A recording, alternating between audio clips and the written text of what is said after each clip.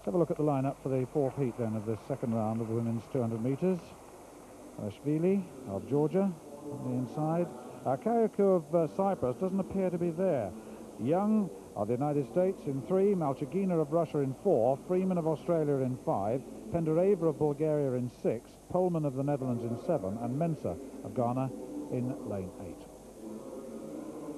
Well, good American here, 22.63 this season, and a better Russian on paper, Malchugina, in the centre of the echelon there in lane 4, 22.32 this season, 8th in the Olympic final, the last 2 Olympic finals actually. She's very, very strong, 5th in the World Championships in Tokyo, that was 2 years ago. She settles down. It's a good field actually. This is quite a competitive race on offer here. First 4 to the semi-final.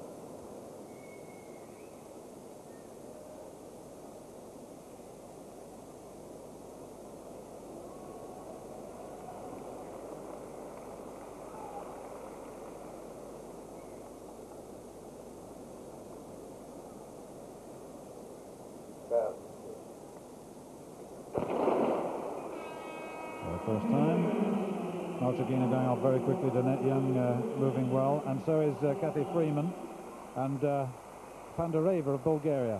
Here comes Malchugina into the straight. Following her is Cathy Freeman on the inside, Dannette Young of the United States. Malchugina totally in control. Freeman in second, Dannette Young in third, and Pendareva of Bulgaria in fourth. 22.51. She put a bit more into that, didn't she? And those 4 through to the semi-final, but that looks very comfortable indeed.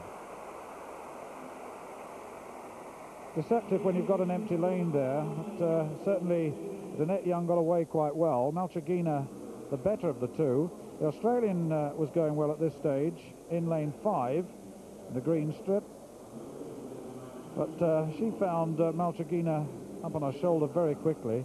Pendareva, the Bulgarian, better at 100 metres on paper, and the green shorts and the white top. She was moving quite quickly at this stage. Azarashvili of Georgia just dropped off at the end there and just missed the 4 places.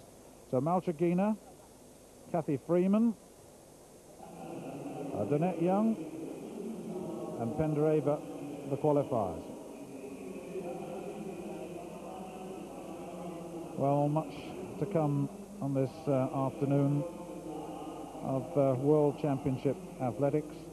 Remember the women's 400 metres final, the men's 400 metres final, the women's and men's 800 metres final, and there's the result of that second round.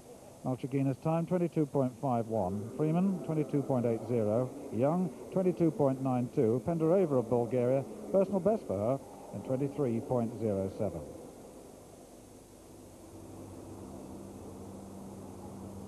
Out of the warm-up track, Curtis Robb in the distance, warming up for the 800-metre final. By the way, in the next hour, or in a course of 1 hour, starting at 6:25 British time, we've got 4 finals. The 2 400-metre finals, and then the 2 800-metre finals. Diane Modal Edwards going for Britain in the women's 800 at 7:05 British time, and Curtis Robb and Tom McKean going for Britain in the men's 800-metre final at 7:25. Brendan Foster just watching Tom McKean and Curtis Robb out there. Well, they're warming up separately. They came down together and they've been talking about the race together, but they are warming up separately. And I was impressed with them both in their semi-finals, and I really think between them there's a chance of a medal. Tom McKean looked a lot more confident, and he told me that when he dug deep in the last 30 metres, he found another gear, and he said, you know, this season I haven't been doing that, but this time it was there, and I'm really feeling good. I'm really looking forward to the race. I don't think it'll be terribly fast, he said, but I'm prepared to go with whatever pace there is out there.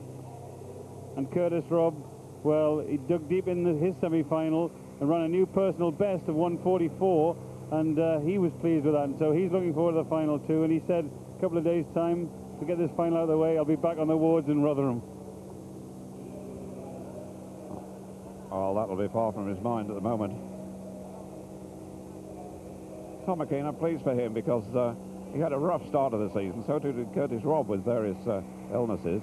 But Curtis was able to run and won the UK 1500. But Tom McKean really had a terrible patch after he won the World Indoor 800 in Toronto. But he's come through it now, and he's come good at the right time.